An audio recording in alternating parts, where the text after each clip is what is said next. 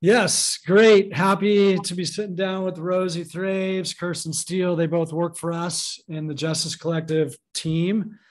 Um, I'll just say that would suck if they weren't working for us. It makes my life a lot better having them. They are amazing. They carry a ton in their own right.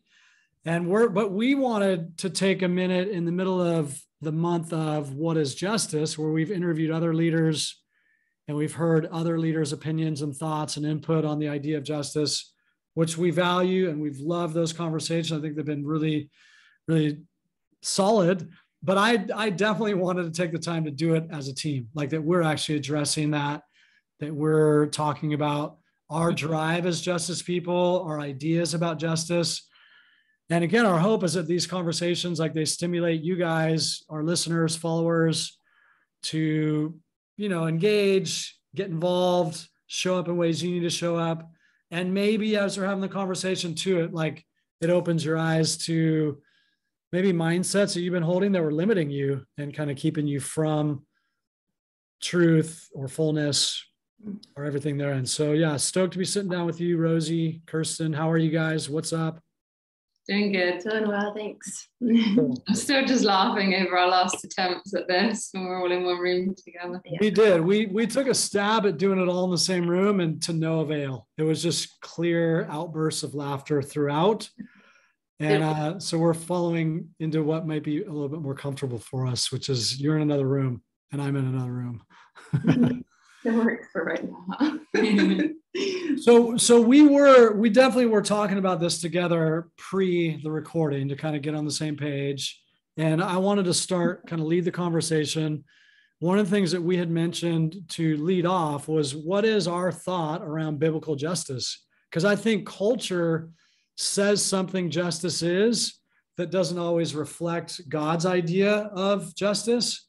I think, for me being a Westerner, if I use the word justice, I might have an assumption about incarceration or punitive measures, like something to hold the wrongdoer accountable. And that can be an element of justice, but God's idea of biblical justice typically includes a lot more. And what we want to lead with there is the idea of restoration, that God's in the business of restoring wrong things in the earth and making them right. We would say, like, he gets involved in the mess, and his involvement in the mess is about bringing healing, bringing transformation, bringing shift. Like, he doesn't sit on the sidelines and watch human suffering and just wonder how it's going to work out. So I think for you guys, do you want to talk a little bit about your own, what you think justice is, how justice is pretty central to your following of Jesus? Anything you want to say in there, and then we'll just see where this goes. Yeah, it's funny because this didn't come to mind earlier when we were talking about this, but actually my decision to follow God was actually solely based on how active I felt he was in people's lives, because I grew up a Christian with Christian faith, but I think when things got rocky for me in my teenage years, I very much pulled back from God because I really felt like he wasn't active in doing anything in the world. And I couldn't really, looking at love and what love does and how powerful and, a force it is to come in and protect. And it's very compelled to do something for the sufferer. And then, seeing what I felt was God at that stage in my life where he wasn't active, it actually caused me to pull right back. So I think for me, it's something that you can't have one without the other, because the nature of love is to protect and to do something. It's to step forward, to get in the gap and help. So I guess for me, it's never been a hard putting two and two together there. It's just you can't have one without the other. So it's beautiful. Kirsten, any thoughts on that? Yeah, just just thinking about the Father, and just how Jesus, and just the cross and redemption and just the life that is given in place of just what we would have deserved without the cross, Yeah. and the life that's given through Christ, and just the redemption that just, it's so much justice there and in that place. It's that's like what Rosie's saying, you know, just like it's out of the heart of the Father that he sent his son, so we would have like access to him and freedom there. And so we received so much, and we're so rich as sons and daughters, and it's really just about giving that away. Yeah, that's good. Yeah, and you're like referring to the cross. I mean, that's a big deal. Like God stepped down. He didn't stay distant. And where there was human need and where there was a gap, he filled the gap. Like he actually came in not to confirm sin and not to verify judgment, but he came in to release mercy and to give people access to a higher way. I know for me, and like my journey, again, I mean, I think everybody has their story. And I think that's one thing that the church doesn't do a good job of, is we tend to compare our stories to each other and start to like put certain stories at a higher threshold than other stories. And I don't think that serves anybody. I think the reality is like we all have a story and we've all been somewhere, we're all headed somewhere. And in my particular journey, I didn't grow up in the church. I didn't have any sort of like Christian context. And it was, life was pretty crazy. You know, parents split up when I was really young.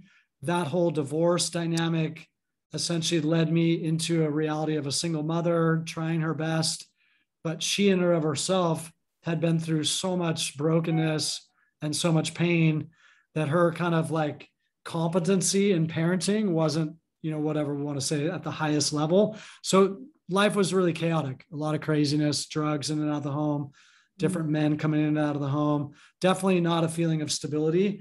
And in that space of fatherlessness and in that space of brokenness, I mean, it just became normal to fend for myself.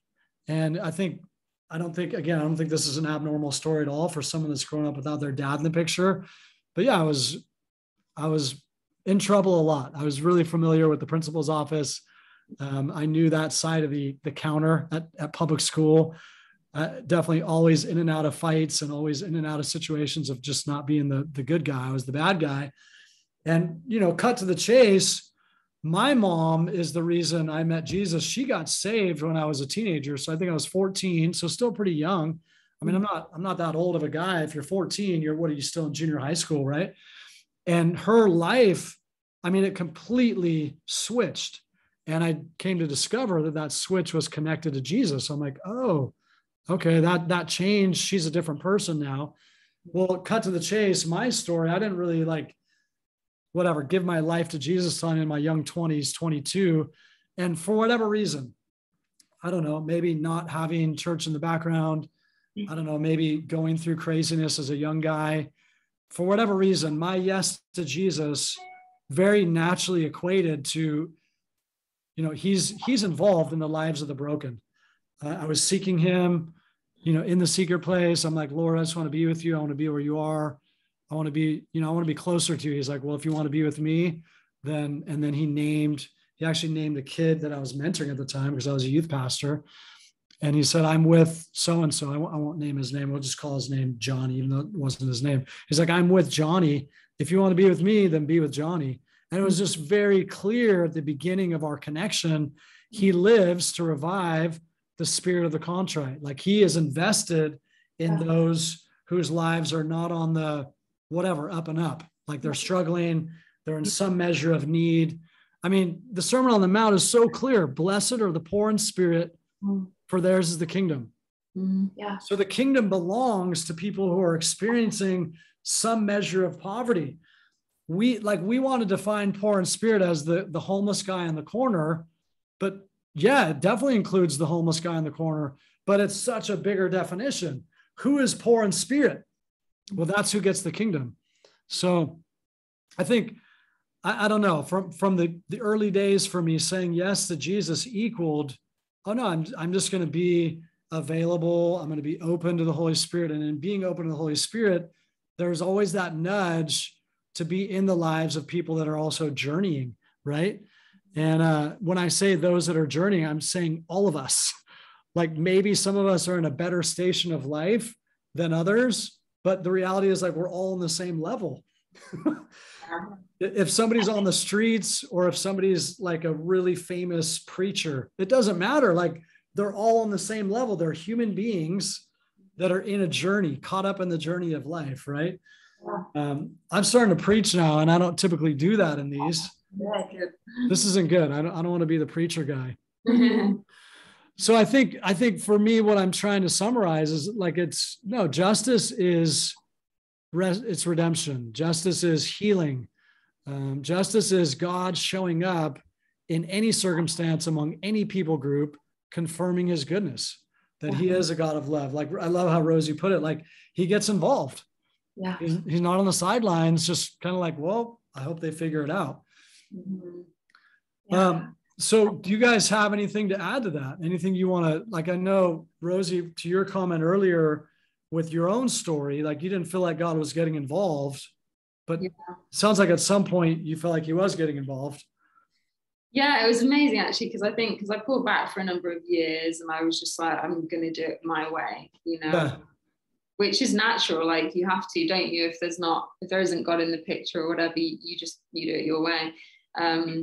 But I think it was years later when I started going back to church, and I found a church that was actually very active in, it was open to the Holy Spirit and, basically the nature of who God is, the true nature of who he is, not who we try and present him as or want to believe he is in our religiousness, but, and I remember seeing, just healings and things like that taking place. It was like, oh, God is actually active. He's actually doing things. Then he must love people, he didn't make this hierarchy, because that was always my frustration. It was just like this very stale environment in the church where it was just, there was definitely people believing that they'd been chosen, and therefore if they've been chosen, then the people that didn't know God have not been chosen, which is not meant to create pride in us, is it? It's just, we're all chosen. Actually, God wants all of us with him. So, but that was kind of my backdrop. So then, having an experience where he was more present and actually doing things physically in people's lives, healing them emotionally, I could actually see the nature of God for what it was. But I love that quote, justice is the restoration of every violation against love. And I love it because it's very all embracing, because when you think of even like a perpetrator, suppose you've got someone who's probably like on the worst end of the spectrum by our standards, like suppose you have like a male sex offender who abuses children, when you look at his past, at one point it's a high likelihood he was a child victim, and then at what point does he become the person that deserves punishment versus mercy?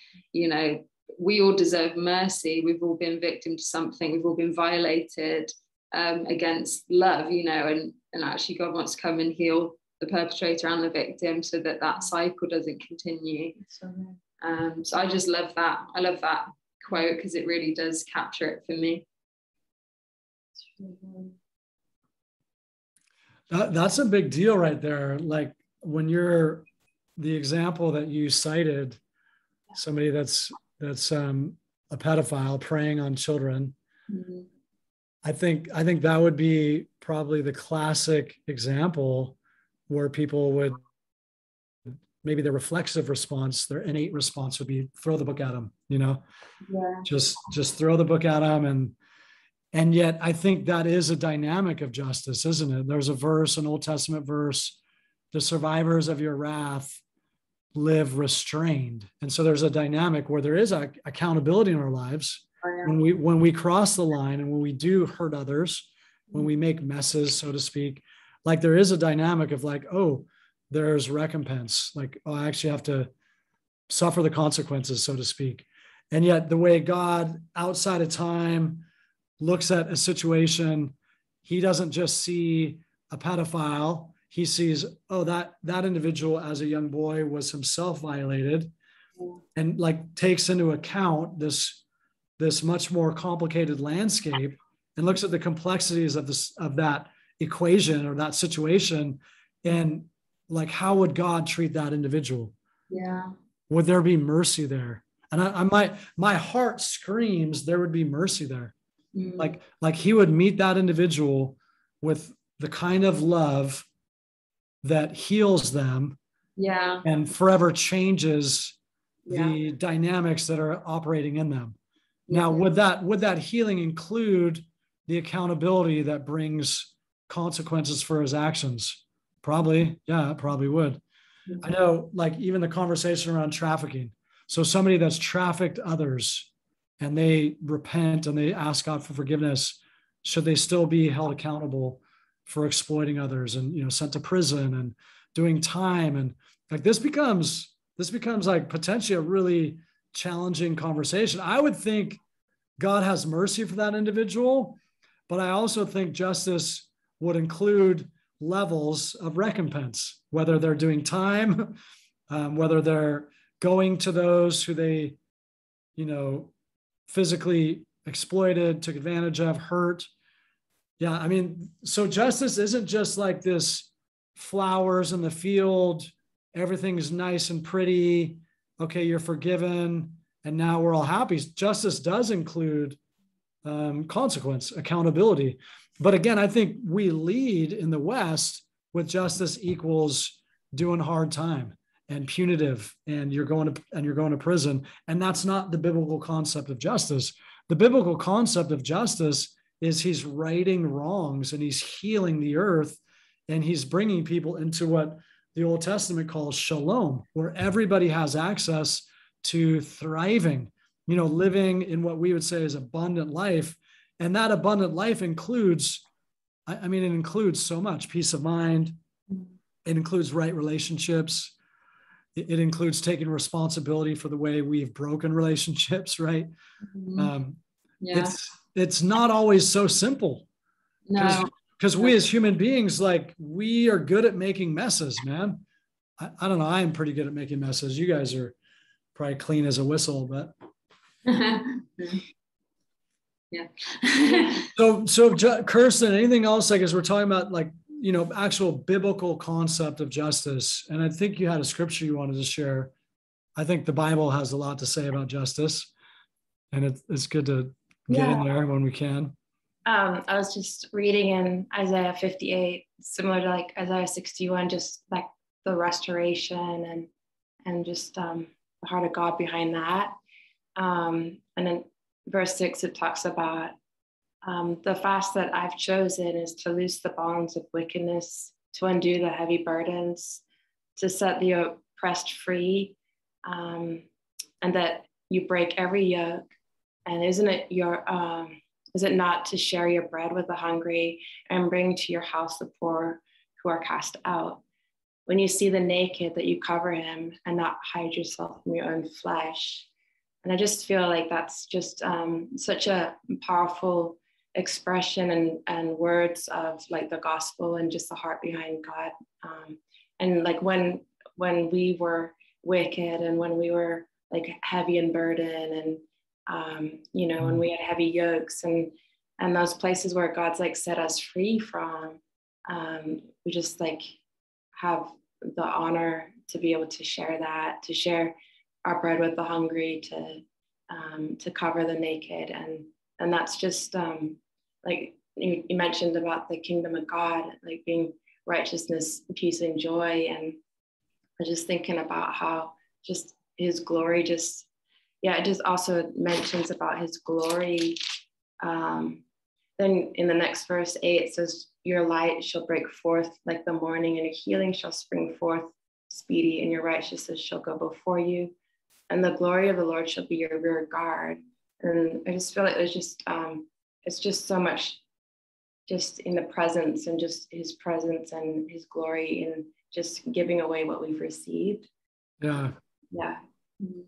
Which gets to another point. I think there's a reality, a dynamic. I don't I want to unpack this dynamic. It does seem like at times the word justice can be, I don't know, like a polarizing term. Like if we bring up, yeah, that we're doing works of justice, that potentially there's like well, that's reserved for some people in the church. Like some people do justice and other people, it's like, well, I don't really belong there. I know we get that feedback a lot as we're doing classes or events. People come to us often like, I never saw myself as a justice person.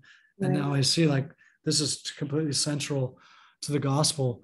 Like this is as normal as following Jesus is doing justice. Do you think that's because people have misdefined the term? Or do you think it has something to do with how we can enter into us and them realities? Maybe it's both. I think it's just like sometimes people can get overwhelmed with the amount of things that are going on in the world, and yeah, it just can seem like such a big out there kind of concept when it's really just the day to day. Like, I mean, you might be working in a situation like we're doing, or you might be, I kind of mentioned just a baker at a bakery, but like being able to speak to someone and bring life, redemption into their lives, like the person in front of you. I don't know, like Heidi Baker talks about, like ministering to the one. Yeah. Yeah, it's very, very similar. Just that kind of thought. Yeah. Mm. Yeah. So like do you think somehow we're separate from doing justice because we've misdefined the term, Rosie? Yeah, and it's funny because even again, I was just thinking like, it's almost a synonym for healing, really, when you think of the heart of it. Yeah. Like, justice is the restoration of things that are wrong. Like, so even talking about being in a bakery, and you can speak life to somebody if they're believing a lie and they're locked in a lie, it's an injustice to who they are as in their identity. Yeah. And it's healing, isn't it? In a healing, yeah. It's financial healing, it's generational healing, it's whatever area that's in. But I think I don't honestly understand it myself. Like the term justice has never turned me off, because I just think, like, why would you not want people to live the fullness of who they are, and why would you not want to get involved if someone is stopping and hindering someone else from becoming the fullness of who they are, or the devil stopping people from reaching the fullness of who they are, and that's all justice is, isn't it? It's actually like creating that ability for someone to reach that place. Well, I think, I mean, we're learning as we're having this conversation. I think there you go. I think probably those that, don't resonate with the word justice have probably had the term misidentified and misdefined. So we're saying, no, it's just like healing. It's God's restoration of brokenness in the earth, essentially. Like justice is God's restoring broken things in the earth, to generalize. Yeah. And then other people hear the word justice and they think something other than that. And so they either excuse themselves from the table, like, well, it's not a part of my, as a Jesus follower, I don't need to do justice because it's a political action, or it's being an activist, or it's those super intense people that are always pissed off about something in the world. And that's not me. So I guess this is good. Like, let's just clearly define the term. It's God's restorative energy in the earth, like healing broken things, broken people, brokenness, giving people access to thriving, or what the Bible calls shalom. Very simple. And then in that sense, I don't know, maybe even using the word justice could be a problem. Maybe we shouldn't even say the word, because it just like puts this big line in the sand that's not a needed line. I do think another side of the conversation, though, what Kirsten's reading out of Isaiah 58, like, hey, there's a true devotion, and the devotion including the poor or the needy or the naked or the hungry. Matthew 25, Lord, when did we ever clothe you? When did we ever feed you, Lord? Like, when did I ever visit you as a stranger? He's like, anytime you did it to the least of these among you, you did it to me. So Kirsten's scripture brilliantly shared Isaiah 58. It's like, but there is a dynamic where we do not share our bread, don't we? Like there are times and seasons of life where we're not clothing the naked, or we're not, I mean, now I'm going to get specific. We're not reaching outside of our lives to include other lives that may be without, or that may be impoverished, right? Why do you think that happens? Because we're all guilty. Like there's none of us that have not done that. What do you think goes down that we kind of, there is that line, there is a separation where we're good and they're not good, but we don't go to those that aren't good. I think people let themselves off the hook a bit because they're doing that in the church. Like they see it that like, oh, well, I am giving out to the broken, I am giving out to the needy. It's in the church walls. But I honestly don't think revival will happen unless it is spilling out into the world. Like it can actually happen on the streets as well. Like, for people that just love to go to conferences and they are afraid to go out on the streets or afraid to go and connect with their local community. I think, if they're crying out for revival, it's like, well, that you have to steward it, you have to bring it into action as well. It's not just about like there's one element of it where, yeah, you pray for it, but you can't just rest on that and not do the rest of it, because, you see revival happening on the streets when there are people being touched by Christians who are actually actively going out and finding them. Because that is the deepest part of brokenness, really, is those that aren't even coming into the church. They're not even there yet.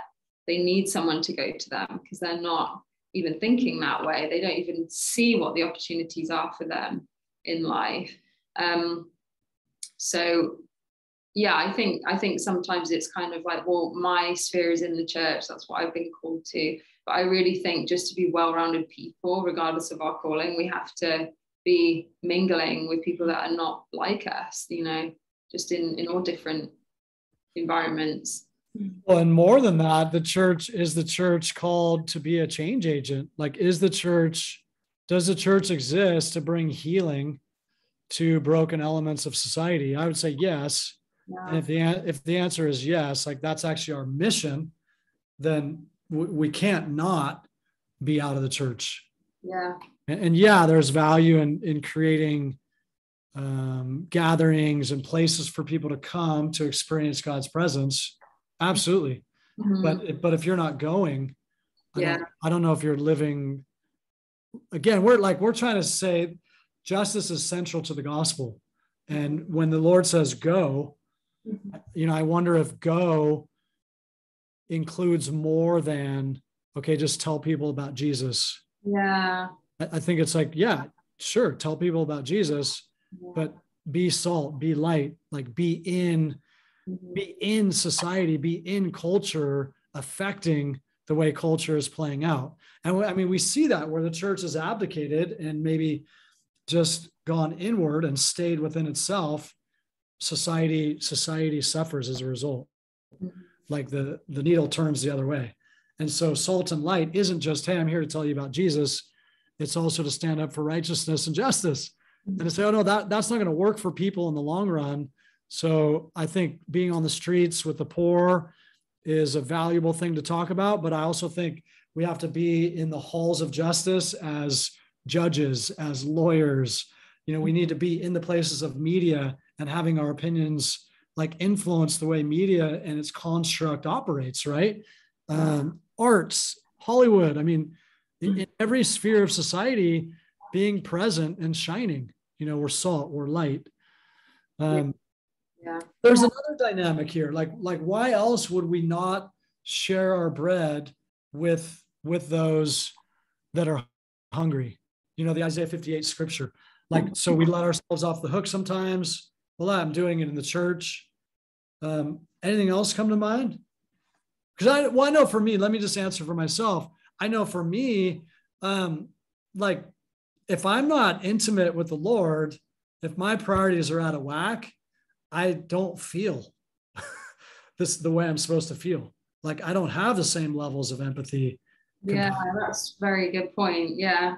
I mean, I will say, like, I remember this as a kid growing up without God in my life. I was always a very empathetic individual. If people got hurt, I was always like, hey, dude, are you okay? But life comes on us and we get busy and we have responsibilities and jobs and debts. And it's like, I can't take care of other people. I got to take care of myself. And all of a sudden compassion starts to wane and we're all guilty. So that's something to be really mindful of. Like, dude, is your heart stony or is your heart fleshy? Like, can you feel?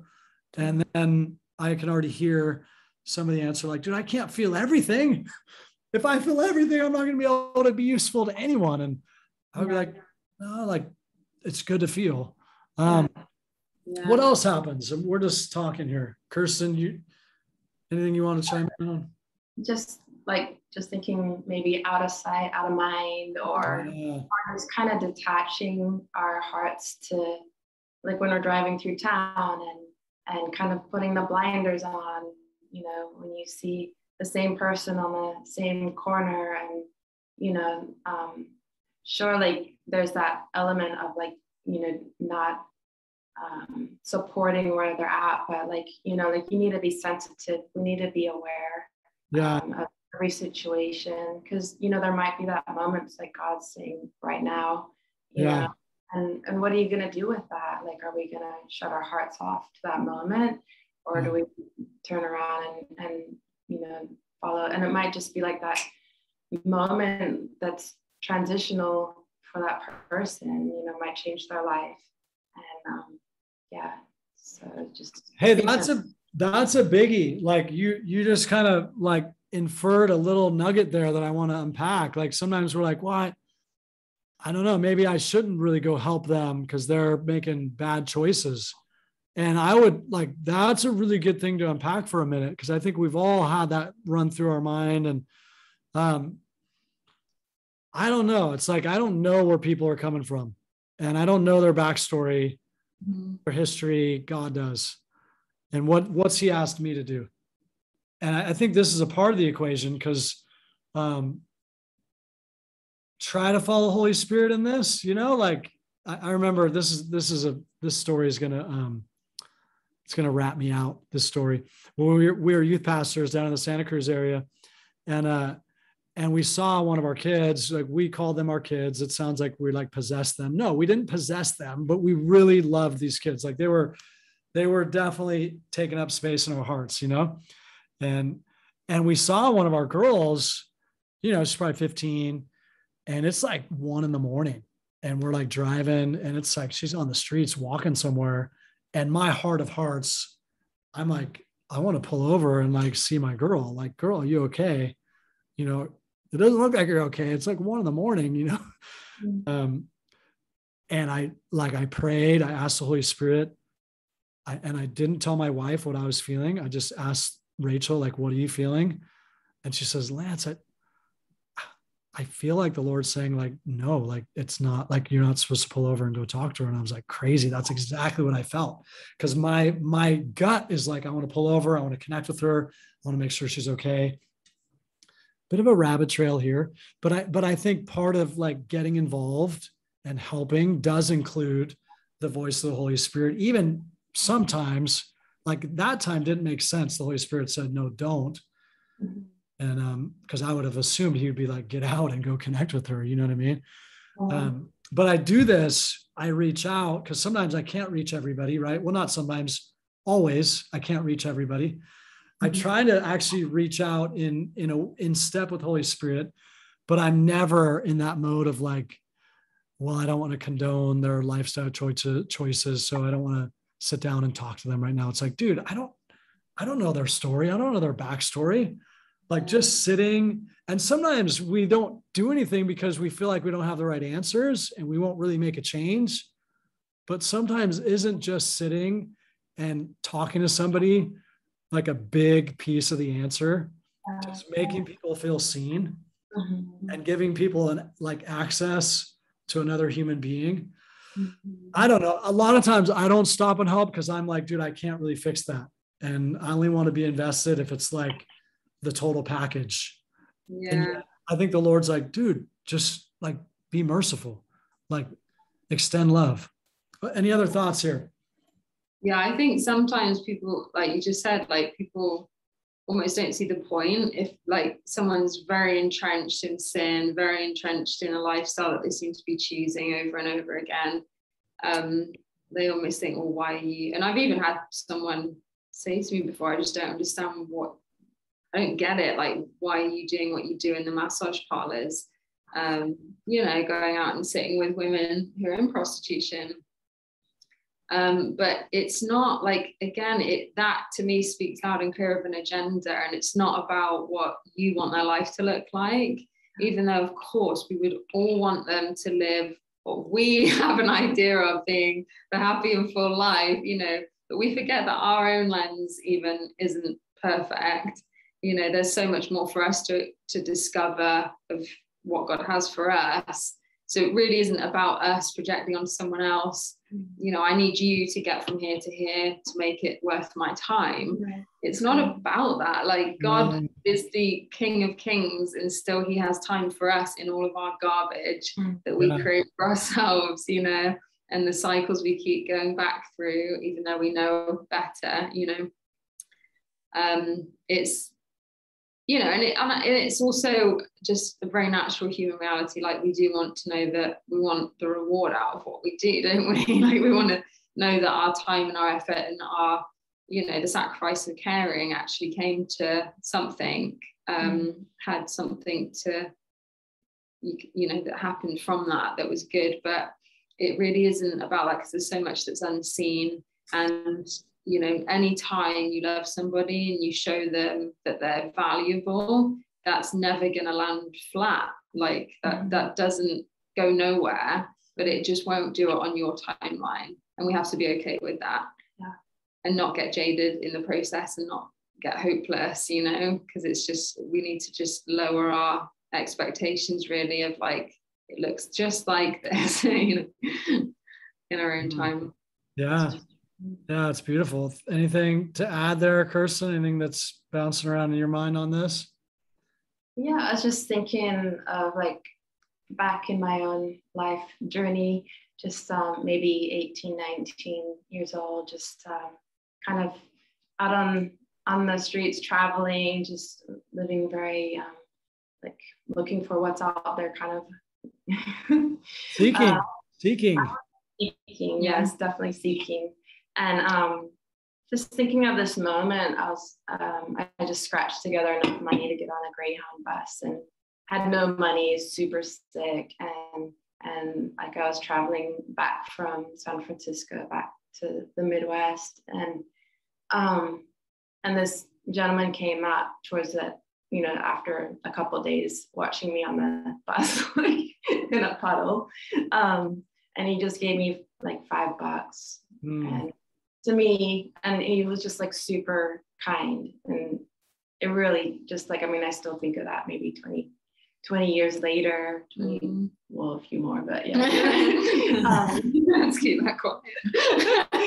So yeah, just thinking back of like the value and the importance of just sowing life into situations. It doesn't need to be like the end wrapped up product of, but that still speaks to me.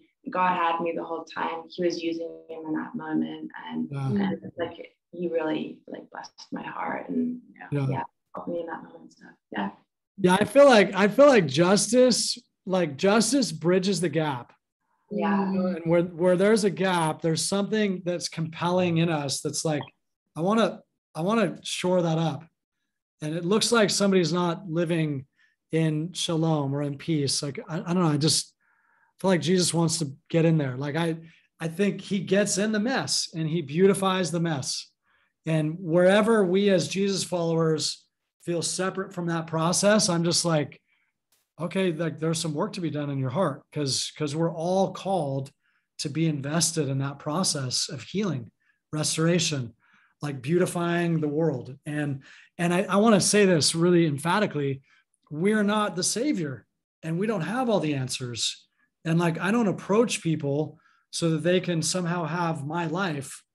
I mean, that's ridiculous. My life is not perfect. I'm still in that mess, and I'm still coming into wholeness and fullness. But where love is not real for individuals, I mean, I feel like that's the call to be a justice person and to follow Jesus as he leads into that space, to make wrong things right, to verify healing, to demonstrate that he cares, that he's invested, he's real, he's not on the sidelines. And I do feel like, wow, the church is so called to that. Like if the church somehow feels permission to not be involved in that landscape, I'm like, well, it feels like you're no longer the church. Whoa, that sounds heavy, but I'm saying it, like, then you're not the church. If you're not invested in transformation and healing, then how can you say you're the church? Right. And I will say this, like, as I think we're attempting to land this thing, I feel like we've been talking for a while, but I have no idea. If like my Christian context, because now I'm a Christian and I do have a church background, and the way I read history is that revival leads to reformation. So like what that means is my personal encounter with Jesus, like it should naturally translate to an ever unfolding experience of Jesus for others. I think of the Second Great Awakening, Whitefield, the Wesley brothers preaching, and how what the Second Great Awakening gave birth to was a cultural reformation called the abolishment of the transatlantic slave trade. So this William Wilberforce cat gets saved, meets Jesus in the midst of the Second Great Awakening, and his personal devotion to Jesus leads him in his position of influence as a parliamentary leader to affect social change. He sees crazy injustice and says, that's not like the kingdom of God, let's shift it. And he feels responsible to like get invested there. So we can explain these things away, and we can talk about how like, well, no, I just need to get more mature in my faith, or I just need to get more of my own healing. But the reality is, like Isaiah 58, as I'm invested in the healing of others, my light will come, my healing will come. So I just want to say that like revival leads to our cities and our towns being influenced by the goodness of God, like his reality, the kingdom, the love that Rosie's speaking about, right? What do you guys want to say on that? I'm preaching. This is terrible. It's good. Yeah. It's not like it's terrible. No, it's beautiful. You guys have anything you want to chime in on that point? Because I guess what I'm getting at, like the one, of course, like we have to be willing to stop for the one and be responsive to what we see in our journey. But sometimes what we see in our journey, it like maybe it's bigger than an individual on the streets. Maybe it's like a systemic issue we see in our generation that we're like, man, I feel like something's got to change there. And I just feel like it's a wide open playing field, Sure. Yeah. The invitation is pretty broad. Yeah. It's like what's like God dreaming, or what's the dreams that God's putting in your heart? Like, what are you dreaming for? And like the body of Christ is just so many functions. There's many different parts of the body. It's like, I love it. How is that touching? I love it. Yeah. And it's not like to be, to fulfill social justice, you have to be anything different than what you already are, because God built into each of us all of his nature, and so I do think it's about whether or not we nurture and grow different areas of ourselves. Like, that you shared that really great talk by Jordan Peterson the other week with our team, Lance, about, he very much talked about how there is so much inside of us, even on a genetic level, that we never tap into because we just don't move in that direction. And it's actually stepping into it that you develop that skill or that talent, whatever you want to call it. But, being... Well, and he was talking about risk avoidance. He's like, like, hey, if you're going to actually step into fullness, you're going to face things that scare the crap out of you, Yeah. And so, but I don't even think like it's like we're not trying to grow another arm out of our body, like to be doing justice if we don't feel like we're oriented in that direction. It's just about exploring all of who we are, but actually broadening ourselves a bit and our minds a bit to include others and their needs. You know, it's not just about sitting in the church and working our way to the top of the hierarchy, or working our way to the top of our, you know, financially, you know, so that we can run in spheres of influence, whatever.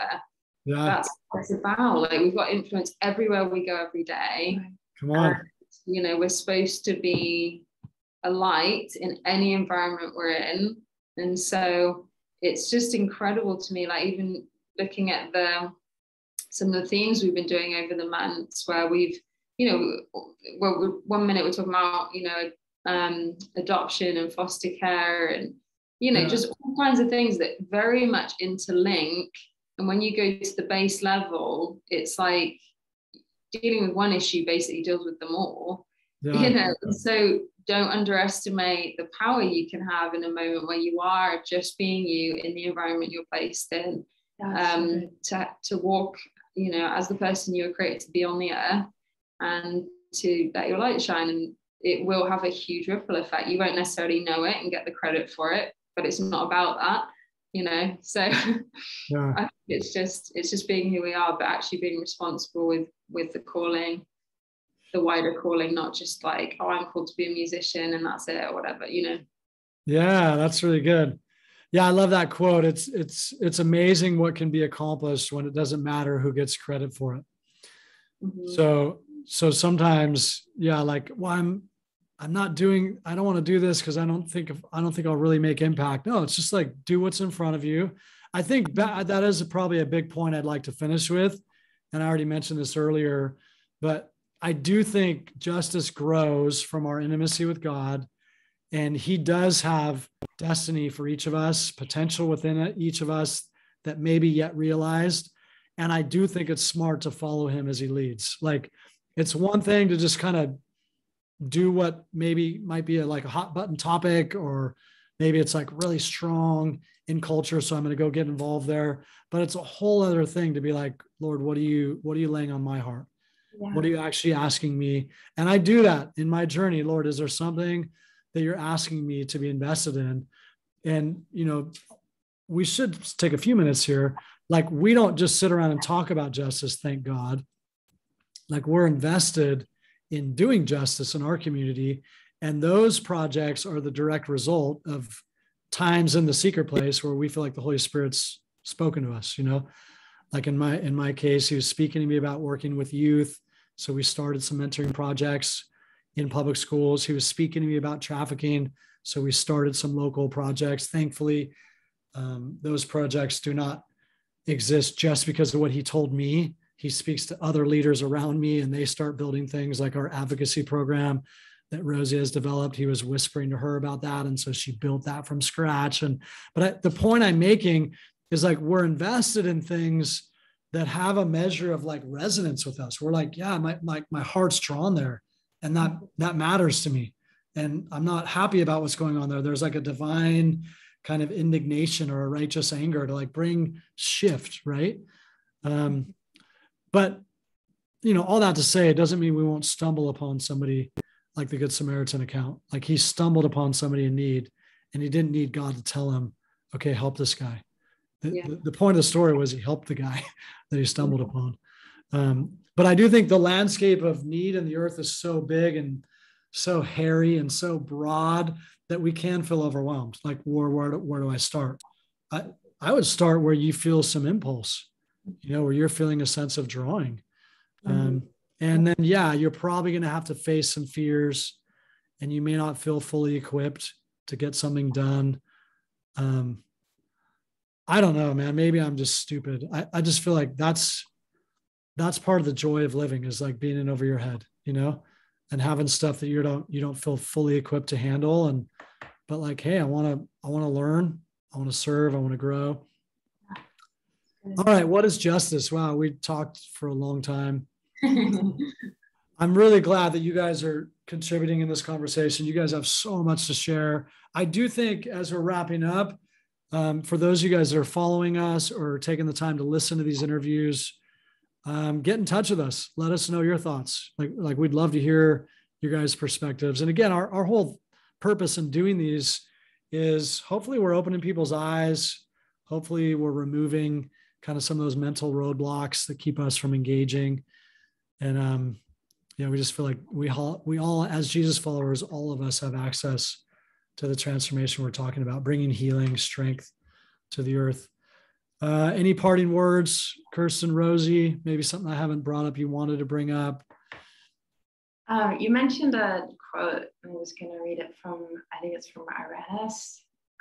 The glory of God is a human being fully alive. Yeah. And I just feel his glory and just life is just all over that. So yeah, just get out there. And that was a talk we gave in the living room gathering last week. And yeah, Irenaeus, like a kind of an old school saint. He's like, the glory of God is a human life fully lived, to paraphrase. Mm-hmm. So yeah, like live out what's going on inside of you, go for it. Yeah.